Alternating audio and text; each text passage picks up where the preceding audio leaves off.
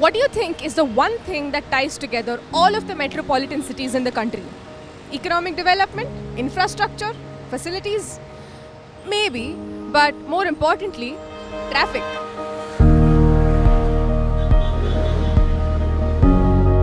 One of the most widely cited solutions to this problem is the use of public transport. But anybody who has ever taken a metro or a bus in a metropolitan city would know that it just isn't as simple as people make it out to be, for a variety of reasons. But one of those reasons might just be payment. Let me explain. If you have to get from point A to point B, a lot of the time you're going to have to take multiple modes of transport. You might have to take an auto to the bus stop, and then a bus to the metro station, and then a metro to your final destination. Find the gap while deboarding. All of these modes of transport require different modes of payment. That might be a hassle for a lot of people. You might just decide to take a cab all the way. So the government figured, what if we were to streamline this process a little bit? Maybe that would incentivize people to use public transport. And so they launched this.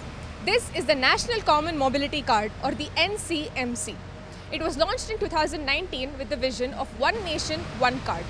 Ideally, you're supposed to be able to use this card for payments on a bus, in the train, as well as in retail outlets like petrol stations, toll gates, and even in supermarkets. And it doesn't just work in Bengaluru, it works in 19 different cities across the country. So if you're a resident of Mumbai and you suddenly find yourself in Kolkata, you can use this card for the public transport there. How well does this card work? That's what I'm about to find out today. Let's go.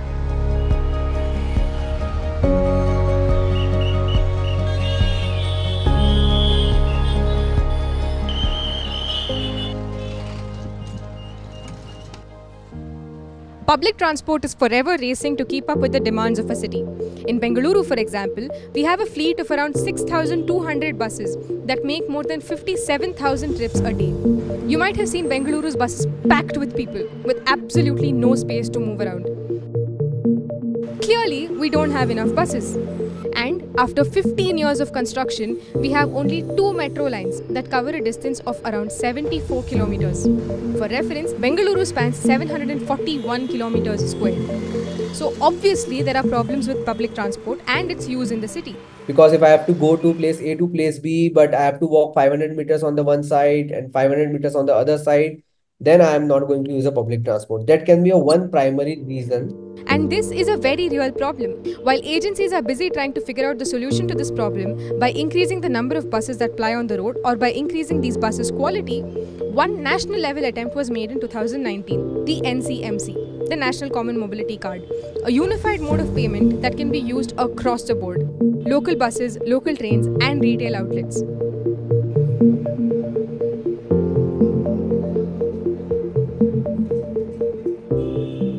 Recently, I misplaced my regular Metro Smart Card and I stood in the line to get a new one. But they gave me this instead. And like I said earlier, I'm about to see if this card really works the way that it is supposed to.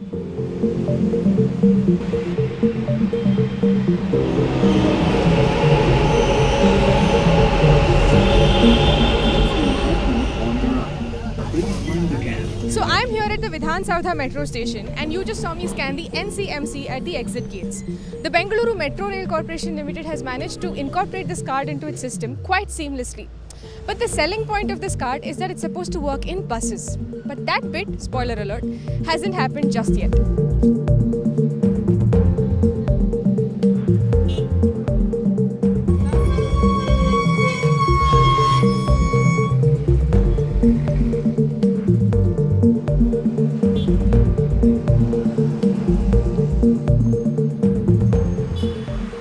The Shivaji Nagar bus depot, and I just spoke to our conductor.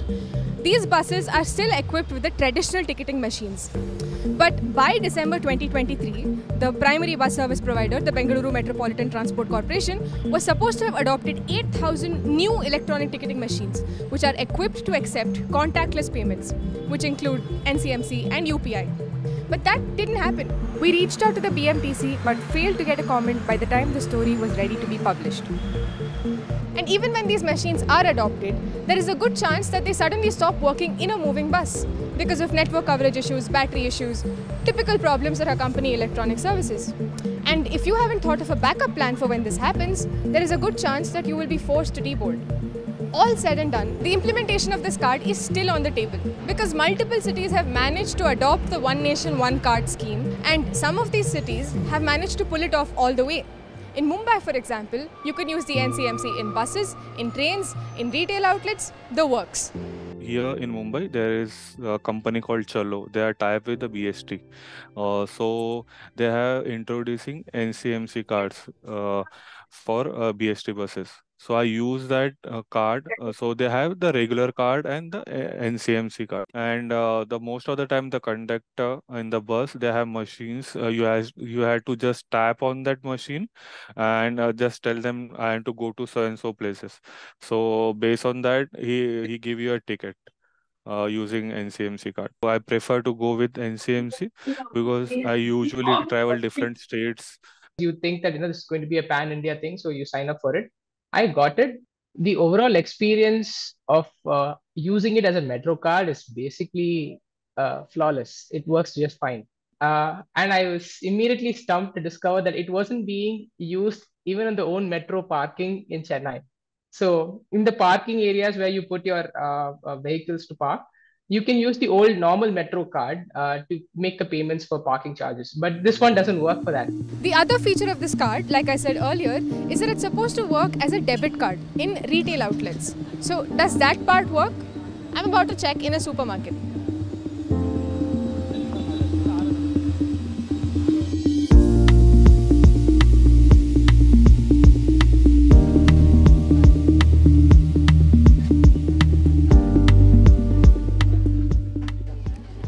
Now, I just tried using this card in the supermarket and it didn't work. And I think I understand why. The problem lies in the recharge mechanism. Let's try to recharge this card and I'll explain what the problem is. First of all, if you want to recharge the NCMC, the regular Namma Metro app will not work. You need to install a separate app called the BMRCL app. So when you recharge an NCMC card, there are 3 different types of accounts in which your money can be stored. If it's an online account is when you can actually use the card in debit transactions. When the money is in your offline account is when you can use it in your metro. I think that all of my money was in my offline account, which is why I couldn't make a payment here. Now, in order to add funds to my online account, I'm going to have to go to top up, enter my amount here and hit top up. In order to transfer funds from my online account to my offline account, I'm going to have to hit fund transfer, enter the amount and then hit submit. And then I can also set a standing instruction and automate a certain amount of money to be transferred into my online account once a month. Now that I've topped up my online account, it should work. Let's go try it again.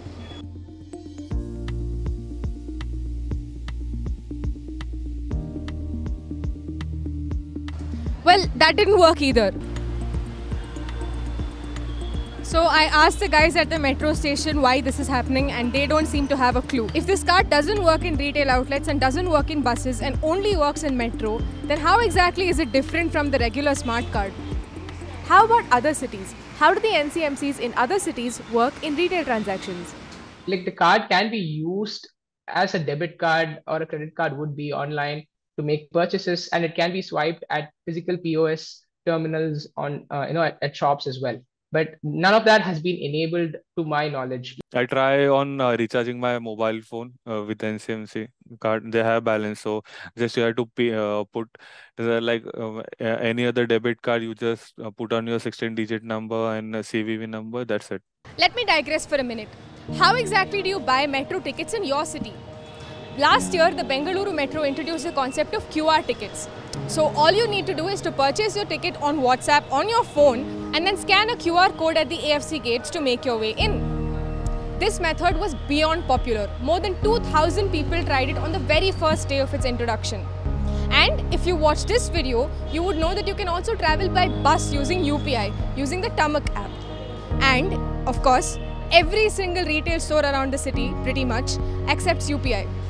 So if you can A, travel by bus using UPI, travel by metro using UPI and buy anything you want using UPI, then what exactly is the point of this mobility card? To answer this question, we're going to have to zoom out a little bit. Remember, this card can be used across 19 different cities in the country. So, does a Mumbai NCMC card work in Kolkata? I've used this Bangalore card in Mumbai. Okay, so like it's very simple. Like I have simply loaded it once in the Bangalore metro, so say some 400 bucks. Whenever I travel in Bangalore, I simply use it. When I'm in Mumbai, mostly I hop down any metro stations. I can simply use the same card I can use in the Mumbai metro as well as in the Delhi as the same. So it's like very, very convenient for me. I use in Goa basically while coming back to Mumbai. It works that time. So I come to know, okay, this system is work on Goa also. Maybe the ones they issue in Mumbai work flawlessly across the country or in Mumbai, but this one did not work for me in Mumbai. I actually visited the metro station in Sakinaka just to be able to see if this card works, and it did not let me pass through the gate. Now, the one advantage that this card has over UPI is that you, the rider, don't need an active internet connection in order to use this service. So, if you are somebody who doesn't use a smartphone, for example, this would be very useful. But you still need to recharge the card. And there is still a lot of confusion about online accounts and offline accounts and how to transfer between these accounts. And you just saw that no matter what I did, I simply could not make a payment using this card at a supermarket. And the metro station, they didn't know what to do. The concept of one nation, one card makes a lot of sense. Instead of carrying a bus pass, a metro card and a debit card, all you'd have to do is carry one single card. Especially if you're somebody who travels a lot. Sounds great, but it doesn't work properly just yet. Once the recharge interface becomes a little bit more streamlined, this card could be a winner.